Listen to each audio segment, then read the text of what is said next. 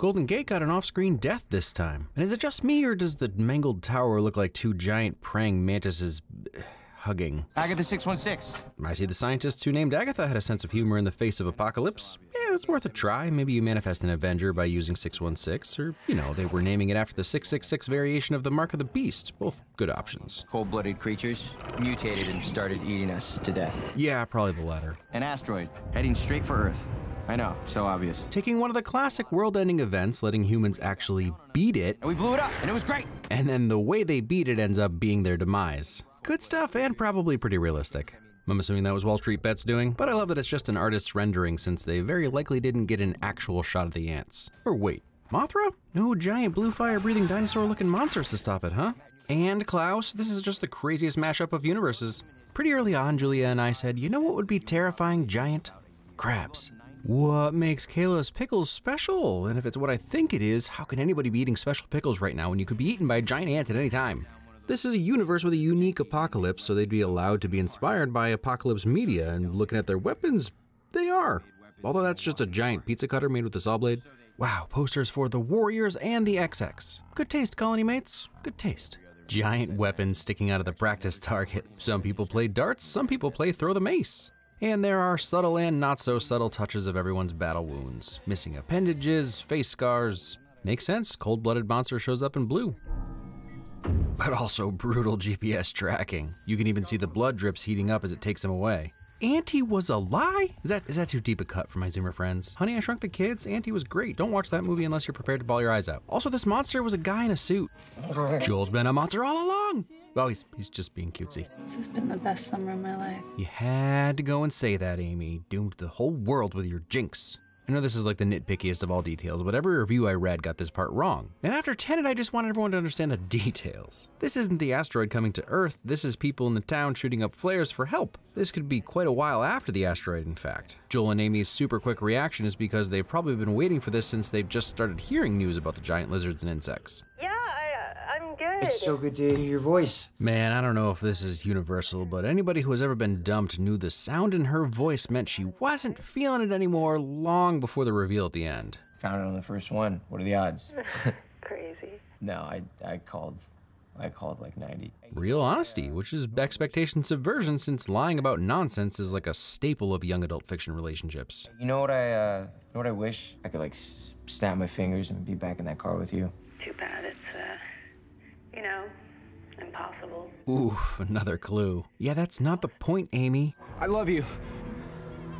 I love you too. Aw, good thing what you say at 17 is written in stone and immutable, especially any intentions you profess. I'm gonna come find you. About 85 miles. How long? 7 days. 12 miles a day for Thomas? That boy ran mazes. He could easily do 18 a day. Okay, we're not letting you leave, Joel. You're needed here. Come on, I don't do anything. You fix the radio, you make the minestrone. I mean, fixing the radio is a pretty big deal. And anyone who can make cold soup appetizing. Gazpacho. I always get those confused. Either way, the kid has value.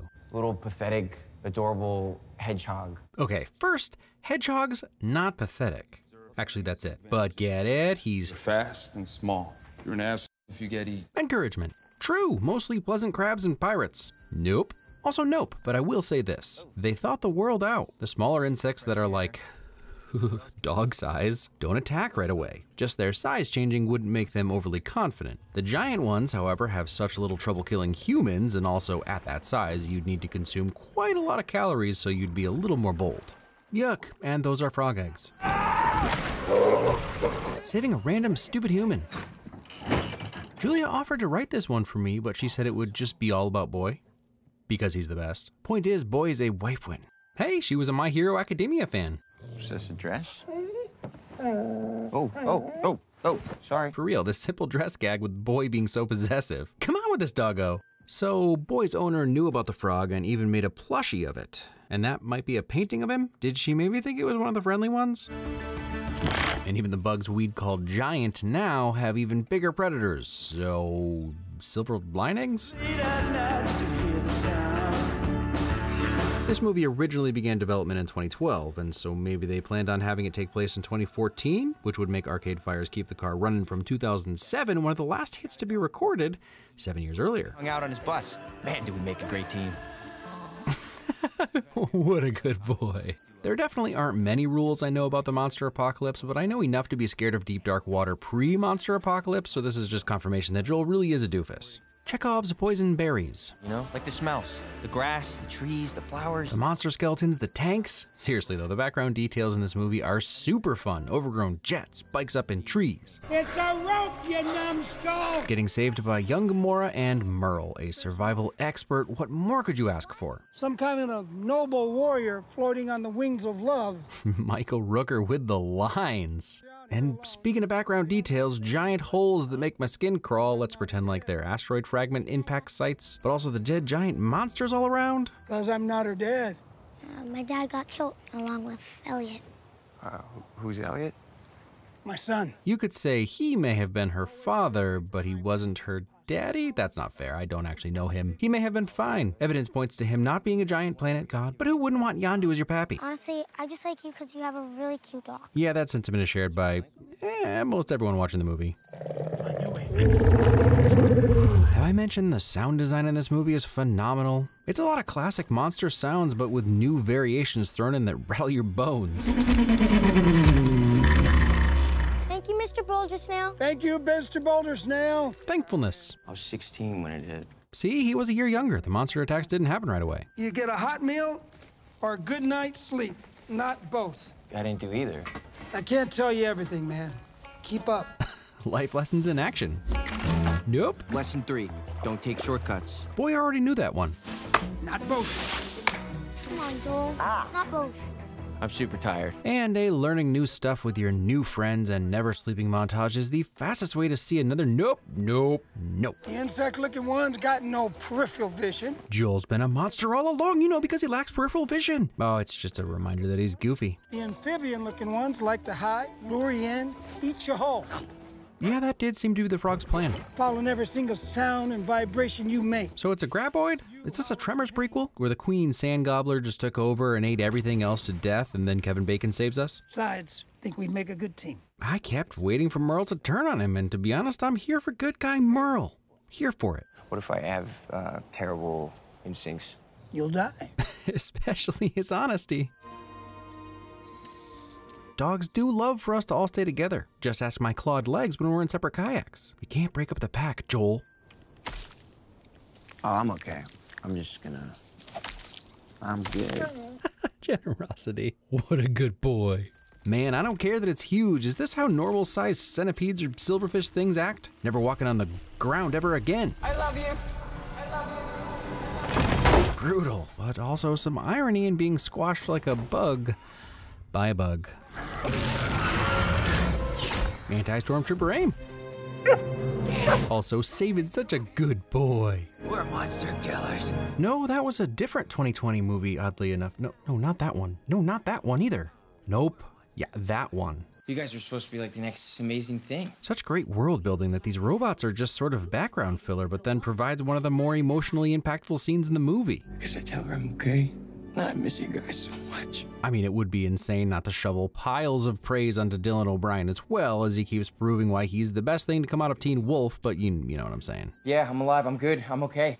I can't believe you're actually doing this. I mean, really, everything in her voice gives it away. Take notes, people in rocky relationships. Perhaps you will have learned valuable lessons along the way. He does. There are so many ways you could perish. There are, even humans. Sky jellies are beautiful and a fun idea, and you say they're harmless, but why would they become less dangerous now that they can land on your head? I don't think you know what you're talking about, Mavis with a 1. I was bitten in half by something I did not get a chance to name. I'll give you a cool-headedness win for naming it being your concern, though. It's my dog.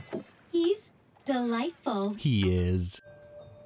Thanks. And following along with our theme, nothing good can stay in this world. Sometimes you should pay attention to graffiti shadowing. It's crazy that while this scene is super tense and nail-biting, the level of fear we have for them now is much less than earlier. Julia just about got up and walked out during this scene. Also, just a general bravo to creature design. Look at the detail on the teeth. I mean, don't, it's gross, but also wowzers. And another time, Julia yelled at the movie. So, intended effect? Also, I love that every character has agency in this movie, even Boy. He's not just Joel's dog that he found along the way, he's Boy, whose owner died and he carries this red dress of sentimentality and even makes poor decisions based on it. To the same degree, Clyde and Minnow aren't just a survivor father-daughter duo breaking the mold and never a part of a colony. No, her dad died, his son died, so they left their colony and decided to head for a safer place. Yep. Oh, I feel like Tom Cruise. You can only say that if the grenade and monster were real, I'm not sure I felt unimpeded devotion to realism. Oh. Ha, look at Boy still standing by me, I mean Joel. Appropriate reaction. Dear Amy, it's not looking good. And by it, I don't remember what I was talking about. Have an anti-venom. Good in a pinch for snakes and slugs. Saving Joel's life even after they separated. I won't begrudge him his John Hughes moment. Two very different bunkers, but apparently everyone kept their chandeliers, huh? Is that like a thing you're supposed to do when the world ends? I'll keep it in mind. I think it's the most romantic thing anyone's ever done. You do? Okay. Compliments? But listen, Oh.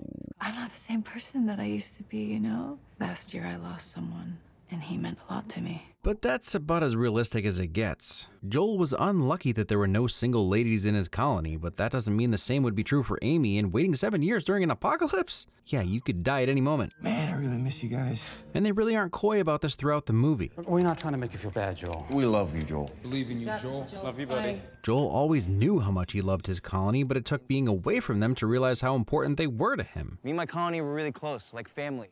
Hey, Clyde was right. Look like this could save someone's life out here. Giant lizard, 2 stories high. I was the first person to see it coming over the wall. The lizard-looking ones can't climb for What? Son of a bitch. Honestly, it's a pretty great pirate plan. You come in all sweet and helpful, do the humble hero act, get people drunk on your homebrew, and then pirate all their stuff. And really, Joel should feel honored he was getting the poison treatment since Cap saw him as a threat. Granted, This is a bad vibe.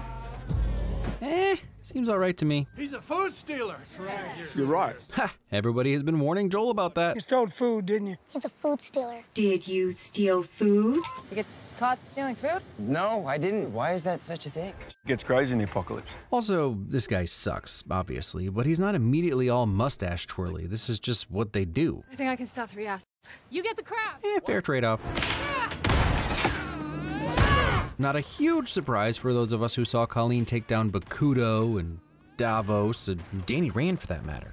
Ha, Joel did know his way around the barbecue after all. And I don't blame them for using Jessica Henwick's skills.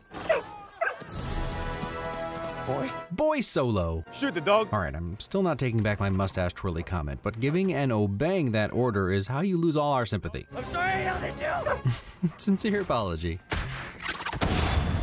Joel's been a monster all along, he's working with the monsters! Oh, he's just having mercy on this one because it itself is a victim and he knew by taking Minnow's advice to... Just look at their eyes. Guess it's time to put the old Joel's a monster theory to rest. Although, I don't know, I've yet to meet a nice crab. We're gonna die. We're dying. Clairvoyance. And comeuppance. And then...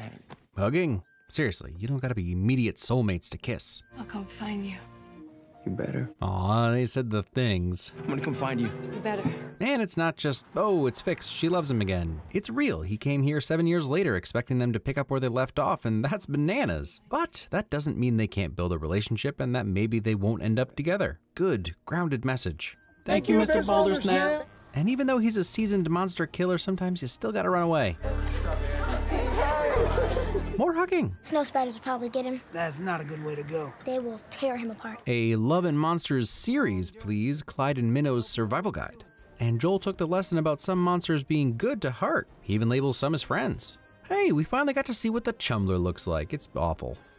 Love and Monsters is a movie about being stuck inside while scary things rampage outside. I'm the first person to make this connection, feel free to applaud me. No, but actually what's interesting is that when you go back through the deleted scenes, you get the feeling they weren't sure exactly how serious they wanted the film to be, especially the opening. All the post-Connor's death stuff is drawn out, letting us really feel the weight of the loss. The idea was clearly to set up that love is all that matters, but it ends up being a bummer. And part of me thinks that may have been a response to real-world events. Pivoting to a more lighthearted romp worked exceptionally well, especially with Dylan as your lead. Okay.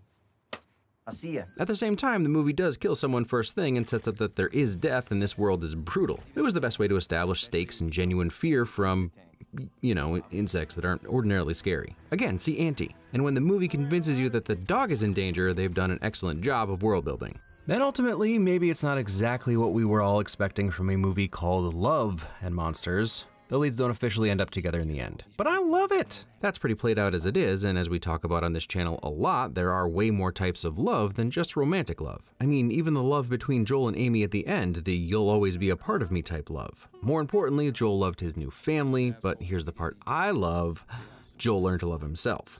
It's a coming-of-age story that's about way more than learning to fight and not freeze or shoot a crossbow under pressure. Joel set off on his journey entirely unsure of himself, feeling useless among his colony mates. And while there's a little bit of the battle-hardened hero returneth in the end, because that's super fun wish fulfillment, Joel had been carrying the message he needed to learn with him all along. That map that conveyed his value was more than his meritocratic value to his colony. And in the post-apocalypse, where just plain survival is like 90% of Maslow's hierarchy of needs, that's a great message. But it took a journey of self-actualization and almost losing it all for Joel to realize what he had and to understand what he already meant to his colony.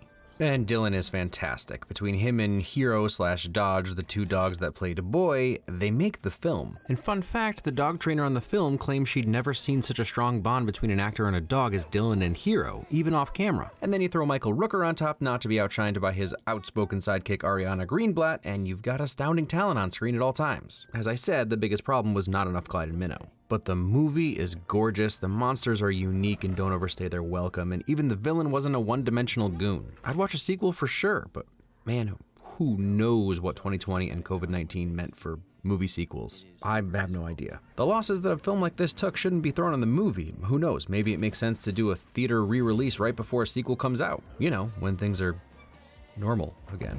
So that's Love and Monsters. Next week, another disastery movie, and since I know only a handful of you saw it, here's a super obvious teaser frame. Until next week.